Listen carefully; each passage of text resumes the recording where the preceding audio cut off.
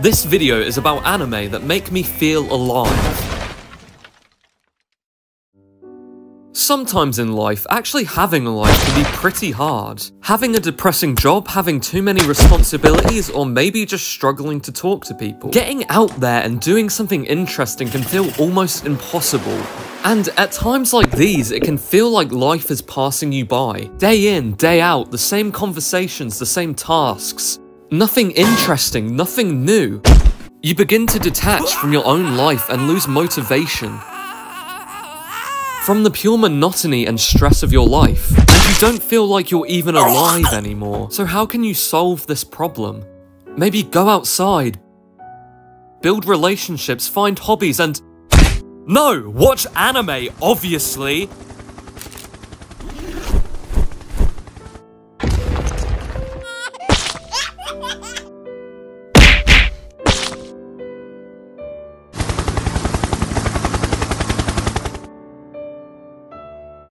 So which genre of anime is best for this particular problem? If you're missing relationships in your life, you may think that romance anime or slice of life anime about friends just messing around may help you the most. But it's often other genres where you'll find characters with more meaningful relationships. I think a lot of romance anime have simple relationships. Simple in itself isn't bad, but when it lacks the small genuine moments that build believability, there's a certain fakeness that you feel and it will make you bored and feel less alive. Now, you would think romance anime is all about those small moments, and while admittedly some do it well, mainly KyoAni with their attention to body language, romance anime like Angel Beats lack that same believability because they don't give time to the small details of character interactions. Angel Beats just has too many plot points in a short amount of time to let anything sink in, or even give attention to smaller things.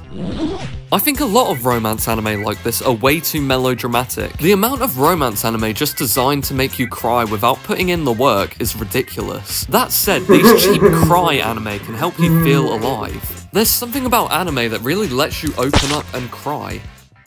I'll go more into that later. But crying at anime feels pretty good. Something that One Piece does really well is paying close attention to the small details of relationships. Like with Robin calling everyone by their position on the crew before changing to using their names after they've grown closer. In a Q&A segment, Oda is quoted as saying, "It seems that she now refers to Nami by name. The same goes for the rest of the crew. You'll see her referring to them by their names too." After the incident at Eni's lobby, Robin is really starting to open up to the rest of the crew. Even if the stories that occur in One Piece get bigger, I want to continue to draw out these minor, yet crucial human relationships. Throughout One Piece, the dialogue between characters really feels organic because of how it slowly changes. This kind of attention to character building can make emotional moments in a story have an even bigger impact.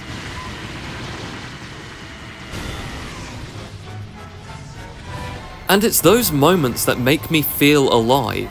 Anime like Gintama and One Piece really make you feel connected to the characters. I think Shounen anime are the best for making you feel alive, and that's mainly because Shounen anime concentrate anime's biggest strengths. Nowadays, you'll often see Western media take influence from anime, and I think with this you can see what most of us value from anime. For example, Scott Pilgrim. It takes the fun approach to action, like flying through the air and just other weird stuff. Like coins coming out of people when they die. It's not afraid to be goofy or weird, and I think that's one of anime's strong points. Anime always seems more willing to do weirder things, and I think it's this willingness that attracts people to certain shows. I think some things, Western and Japanese, take themselves too seriously, where they're not allowed to do anything weird, or maybe it's just the lack of creativity or corporate side of things. But either way, it's anime's balance of earnest weirdness that works really well for me, but only in the good shows. And I've always found that this type of creativity takes my guards and defenses down, and lets me connect more deeply to a show. Like it's not concerned about all this superficial stuff, so why should I be? It's always the perfect amount of serious. And going back to Scott Pilgrim, I love how it handles mature adult emotions and the theme of change with such a ridiculous premise and such personality.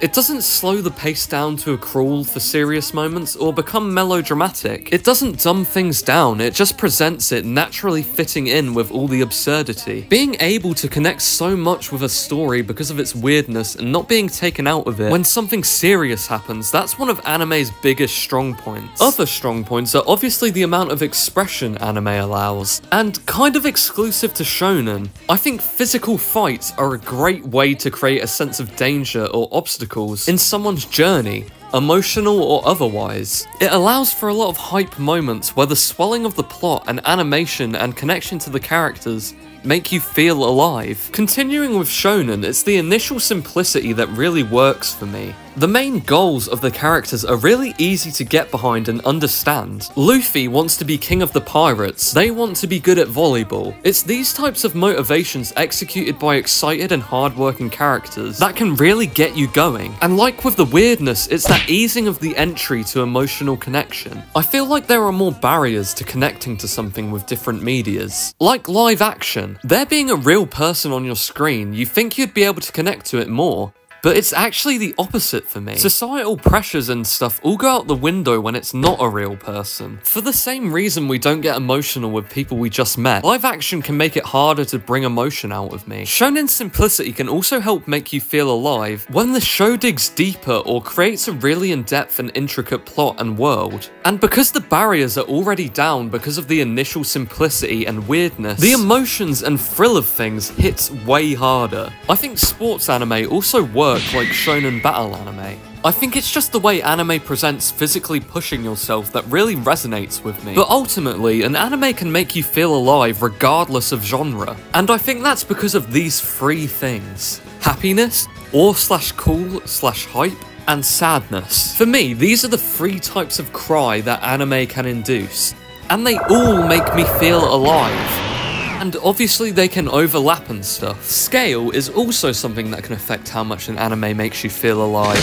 Shows like One Piece, where the locations get more and more exciting and the world just gets bigger and bigger. Slowly increasing the stakes and size of the story is a great way to make an adventure feel real. But if you start in a boring area and work up to more exciting things with the characters, it really makes you feel alive. That's why JoJo Part 3 was so compelling. Its slow pace makes it feel real and makes you appreciate the more exciting moments towards the end, and reaching the goal with the characters. And I don't think you would have that same payoff and rush of excitement if it didn't build up to it properly. But god is JoJo Part 3 boring. But not all anime have to be such large-scale stories to make you feel alive. Beck is a great example. Its focus on the quiet things in life and its slow development of characters and relationships creates a glorified version of reality that makes you excited to be alive. And the lives of the characters almost seem achievable to you. Beck also has a unique strong point: its music. The mispronunciation of English words in the songs creates a unique sound that just connected to my soul. Sometimes it isn't that deep. All you need is a really good song to make you feel better. And when you see the creation behind the song via a down-to-earth cool story, it makes you like the song even more and you connect it to certain scenes that are important to the characters. Beck feels so real, and I think that's because it respects its audience. A lot of its story is shown visually instead of verbally, and its reliance on body language is what really sells its characters to me. It feels so real and makes me feel alive. There's a scene in Beck which I think really demonstrates how good it is. This scene. Full moon sway, gentle wind and all of one fine day. I was fool, couldn't let myself to go, even though I feel the end.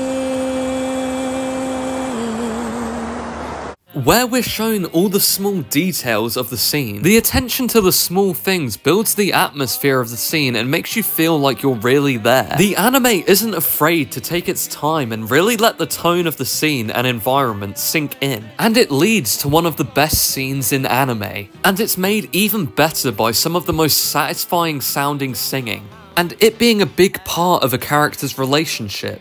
It all culminates in you feeling chills down your spine and feeling truly alive, like you're experiencing this special core memory that the characters are creating. Some anime struggle with pacing, focusing too long on boring things. And while this scene may sound like that, it's not like they're focusing on these things to drag it out for easiness. All these small things are given effort and are at a perfectly balanced pace. And similar to JoJo Part 3, its slow pace makes the payoff of these moments much greater. The only difference is that Beck is never boring. If you want to escape your own life and feel like you're experiencing someone else's, Beck is the anime. It's one of the only anime where I was completely invested and absorbed. And unfortunately, I have been struggling to find anything else that captures those same feelings. But I think I might be overcomplicating this. Sometimes all you need to feel alive is great music and visuals. And the perfect example of this is Makoto Shinkai's films. I mean, they really speak for themselves. They're breathtaking, and that's another thing that's unique to anime and animation. It's impossible to have scenery this beautiful in live action. And with Radwimp's music, it's enough to make you feel alive. I remember the first time I watched Garden of Words. There's something so special about the visuals in this film that really leaves me speechless. Without even a plot, they make me feel alive. I guess humans just really like pretty things, and these scenes have been perfected to hack that part of your brain. I think everything I've talked about can be linked to motivation. Anime can be extremely motivating.